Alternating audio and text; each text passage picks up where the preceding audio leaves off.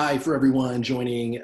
This is Congressman Pete Aguilar from California's 31st District here in the Inland Empire as part of an ongoing effort to give you information on what is happening here on the ground.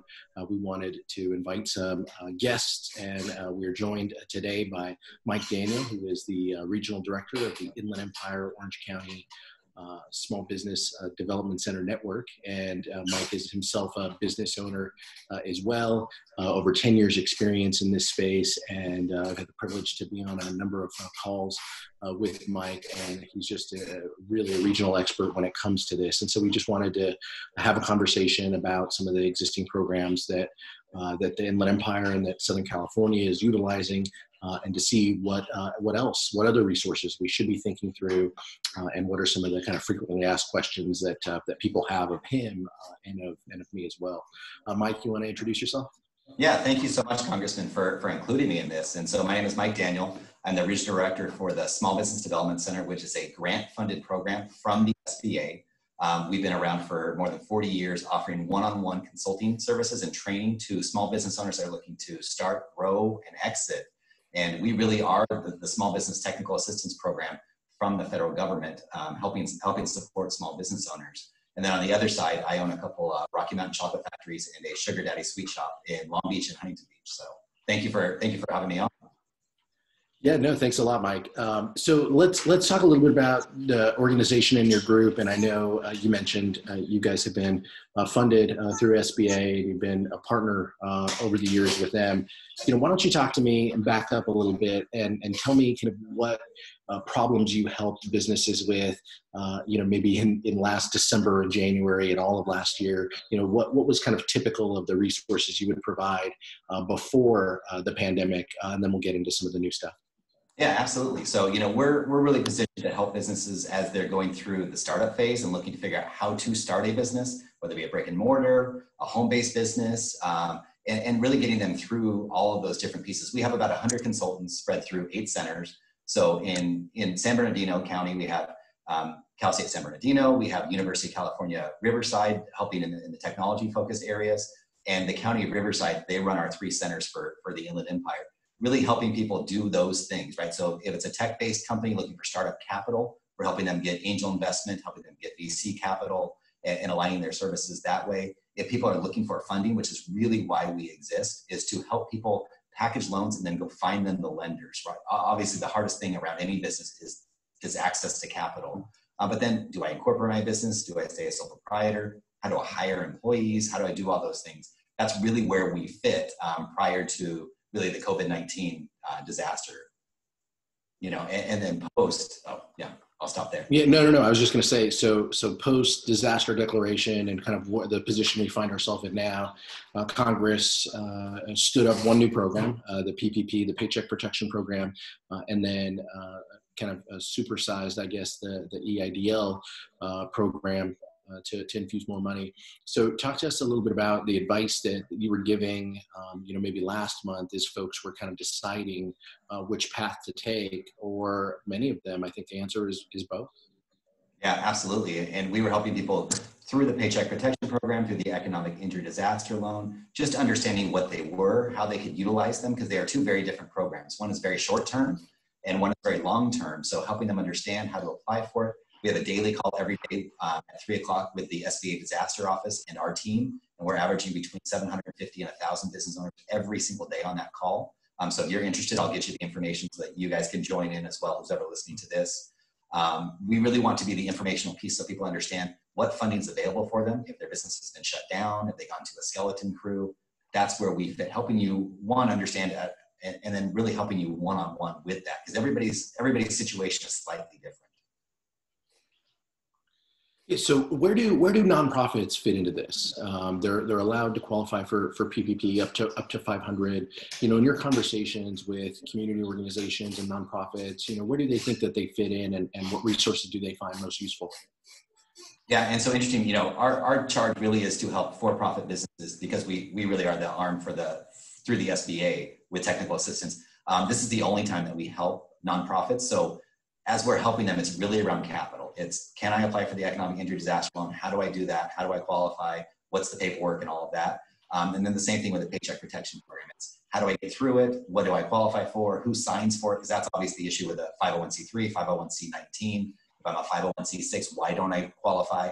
And then if there's other funding options, right? So as the state of California has launched a new program, you have counties getting involved, you have cities getting involved. There's a lot of different funding options available to both for-profit and nonprofit. Our role is to help them figure out where and then how to get it. What's your advice to those local leaders? You know, the Orange County, San Bernardino County is looking at creating a fund now as well. You know, where can local government, you know, also play a role and to kind of fill in some of the gaps? What are some of the areas that make the most strategic sense for them to get involved? Yeah, I mean, and it's still capital. And to give you some examples, you know, we've helped several cities redistribute community development block grant funds or CDBG funding that comes from Housing and Urban Development or HUD. And so cities are able and counties to redirect that to grant programs and loan programs. To give you a couple of examples, we're getting ready to launch one with the city of Buena Park for commercial businesses with 10 or fewer employees. It's $10,000 grant. For the city of Anaheim, the $10,000 loan, very similarly based, but it's forgivable. With the county of San Bernardino, we're helping them right now have those conversations of can we start a loan program or a grant program? How do we stand that up? And then working with community-based lenders, getting them involved in funding opportunities. And that's where we want to fit. We're able to get a couple lenders, community development financial institutions, some additional funding that they can do specific work in the 3-county area that we cover, Orange County, Riverside, and San Bernardino. It's making sure that things are available. But then the other biggest piece is information. And the hardest part, I think, for our 3-county region is that most of our information comes from the city of LA, right? We watch the news and it's the city of LA and we hear this information and think that's us, but it's when the mayor of LA says, hey, we can't go back to business as usual yet. Well, that's not necessarily the case for San Bernardino and Orange County and Riverside. We can, possibly at this moment in time, getting ready to go into phase 2.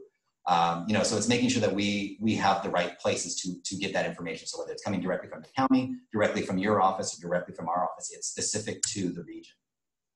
Yeah, it's a good point. We hear that all the time. You know, people just kind of frustrated with, you know, they may like the mayor of LA, but you know, how does this 65 miles away?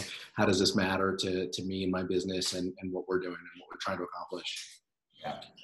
One of the criticisms of the PPP program initially with the kind of first round was that it didn't go across to Main Street. It didn't go into our communities. It seemed to be that it was kind of a cozy relationship. It was kind of ones and twos of people who had benefited from it. And it seemed that those were folks who were, you know, maybe bigger, maybe had private banking relationships. Congress went back, we added more resources. We specifically, you know, put buckets of funds in for small asset organizations and CDFIs. Is it making a difference? What are we seeing? What are you hearing now from folks who are applying or had their applications in previously and are now hearing back? Yeah, it absolutely is making a huge difference. So first of all, thank you. You know, I think the greatest part about the round 2 is that leadership understood the problem and fixed it quickly. And keep in mind, I mean, this program was created in 7 days, right? I mean, and to get the amount of money, I mean, there currently now are over 3 million businesses that have been touched with either Paycheck Protection Program or Economic Injury Disaster Loan. That is an amazing amount of business that has been touched already in, we're talking 45 days from that. I mean, so for government to work that fast, I mean, I think, one, I know that everybody is in a sense of panic, but you kind of got to look at the bigger picture and say, there's been a tremendous amount of people touched by this. But back to the Paycheck Protection Program specifically, the first round, the average loan size was $175,000. So that's a payroll of roughly $75,000 a month in payroll. That's not Main Street business, right? Main Street business is $5,000, $10,000, maybe $15,000. It's a small mom and pop, you know, hamburger stand. It's a candy store. It's an insurance broker. I mean, it's a dry cleaner. I mean, their payrolls are much smaller. So their loan amounts are $30,000 to $50,000. And we have seen a tremendous amount of those funded in the second round. And the great thing, I mean, I just got an email from SBA today. There's still over $100 billion left in this fund, you know, for people to access. So it didn't go that fast, and so people can still get into it. So I think the biggest concern is, yes, 3 million businesses have been touched by this, but there are 30 million small businesses in the United States, right? So 10% have roughly gotten some funding. Why are the other, 27 million businesses, have they not been affected, or they're either not getting through or don't realize that they can apply for this? I think that's probably more at the latter stage, because of that 30 million small businesses, 80% of them are 5 employees or fewer. And of that 80%, 50% of them are just a single operator. So you need to make sure that they realize that they can apply for these funds and receive them. Yeah, I think that's been something that we've heard loud and clear too, or the single operators and the under fives, some of them don't have sophisticated, business, banking accounts. And so they don't know where to go. So I think that's absolutely a key point where we can continue to give them information and guide them to the resources. So what's next? What else could we do? If we, do we still have these resources left, $100 billion left to loan? If Congress goes back, should we think it lengthening the program? Should we think about additional investments in CDFIs to kind of reach those, under 5 employee groups? What should be some of the policy priorities we should focus on to reach the 27 million more businesses who haven't been touched? Yeah, and that is such a great question. And, the Paycheck Protection Program in its thought process is an amazing program, right? To help people keep people in business and keep their employees going. The hard part for California was we were shut down so quickly that this program actually was created after most of the businesses in California had been closed. So to bring people back was difficult. To me, in my mind, the next round or the next stage is really the recovery stage, right? We're in survival. We're slowly starting to open up our businesses. Phase 2 is going into effect starting tomorrow. And then phase 3, hopefully in the next week or two, which will be beauty salons, gyms, things like that, will be able to hopefully get back to business. Obviously, it will never be business as usual, at least for a long period of time. But what is a next kind of stimulus package look like around recovery, right? So as I'm ready to reopen, how do I pay my rent, right? And so for a lot of businesses in California, especially in our territories, maybe there was a moratorium for 90 days. Well, that's great to push that back for 90 days, but that day 91 comes, and now all of a sudden I owe 4 months of rent. How am I going to cover that, right? And when rents are already so high, or how do I bring my payroll and bring my people back? And that's another big issue. A lot of employees for Main Street businesses, restaurants, retail, hospitality, when they're making $25 an hour on unemployment, when you take unemployment and then the pandemic unemployment assistance, which again is an amazing program and a great opportunity to make sure that our employees are taken care of, but they don't necessarily want to come back to that $15 an hour job until that is exhausted on the other end. So how do we hire our employees back? So unintended consequences sometimes of trying to do great things leads to us, as employers get back in business and want to hire their employees, they don't want to come back yet. Right. Where do we go from here? If phase 2, kicks in and we're allowed to kind of get to that benchmark, what does it even look like for businesses? This isn't a complete, snapback, and there's lots of, data that shows consumers are going to be very, very cautious themselves about shopping, about the experiences. So what will that look like for foot traffic and retailers like yours and business owners? What can we expect to see out of this region? Yeah, and I think over the next 3 to 6 months, you're going to see a lot of uncertainty. You're going to see new customer norms that you're not used to seeing. I mean, I have some great examples of restaurants of what does that look like at half capacity, right? And so when I have 100-seat capacity and I can only bring 50 people in at a time, how am I going to do that? And then if no one wants to touch a menu, how do I all of a sudden implement technology to, I can now order off my phone, I can pay off on my phone. There's going to be norms that people need to, move their business to the next generation. And that's going to be a big deal for retail. I mean, how many people are going to want to go in and try on a shirt, try on a sweater and put it back? And then how does a retailer or retail business owner take care of that once they've tried it on? Or talk about a yoga studio, right? So you have a 9 o'clock class with 20 people coming into it. Well, when that 10 o'clock class comes in, how do I sanitize my business so people feel safe in that environment? And so what we're trying to help our people understand is, if business comes back to 25% of what it was last year, what does that look like, right? Can I survive? What are just my fixed expenses? If it comes back to 50%, so I need to have possibly an online presence if I'm a brick and mortar. I need to understand, how to get new revenue streams I didn't have prior, or I can't get my inventory, right? I mean, I have a couple of chocolate stores. Well, what happens if I can't get chocolate, right? I don't have anything to sell. And I think that is going to hit people next. And then the biggest issue is, how do I take care of my employees? And how do I provide, what is the proper PPE to provide for them? And then at the same time, one thing I think that you're going to have to start thinking about as well is the liability side for a business owner. Am I liable for my employees if they come back and get sick? Am I liable for my customers and clients if they come in and get sick? And the insurance companies really haven't weighed in on this. And so I think that's the missing gap right now is there's no understanding. There's no black and white rule of here's what I have to do. I have to get more insurance. I have to do X, Y, and Z. No one has come out and said that. So I think there's a lot of uncertainty for business owners as to what to do next. And that uncertainty is going to translate to their behavior, right? To going slower than they maybe can, or having conversations and investing in capital for their shops to put in the resources. So those types of things, that uncertainty is a barrier at times. What will retail look like? I mean, you kind of talked about it a little bit, here in the Inland Empire, and just in the news we have these retailers who have filed bankruptcy. Some would say, retailers had concerns before the pandemic. But what does that look like for our regions that we do have, a little bit more land than some of the more urban areas across the country? So what will that experience look like in the next 10 to 20 years? Is this going to shape our shopping habits?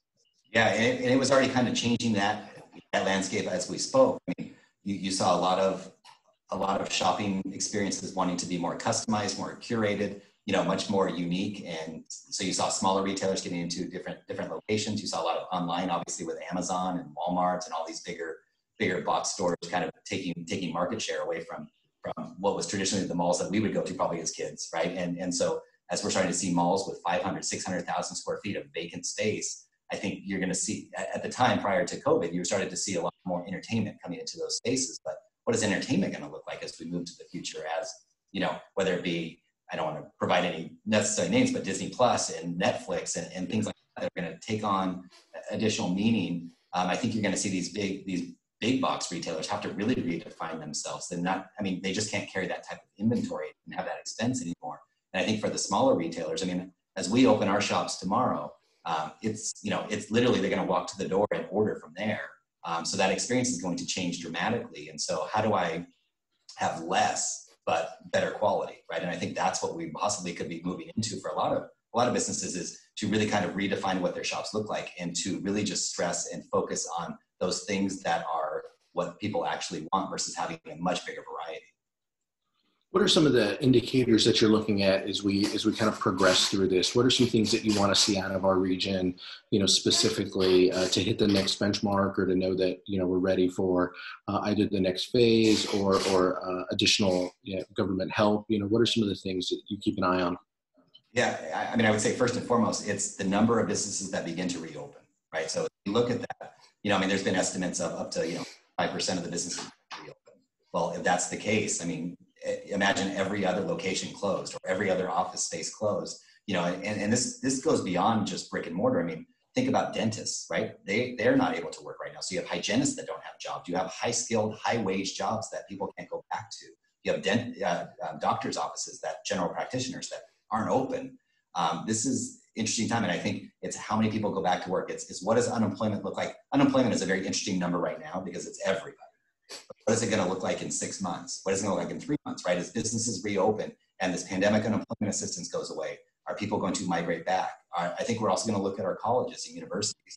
Are people going back to school to re-educate themselves into different careers? And typically when you see times like this and times of recession, you typically see people go back to school to re-educate themselves. And I think you're going to see a big push back into the educational sectors. Interesting. So you think that those will see, spikes in enrollment and continued progress moving forward? Yeah, absolutely.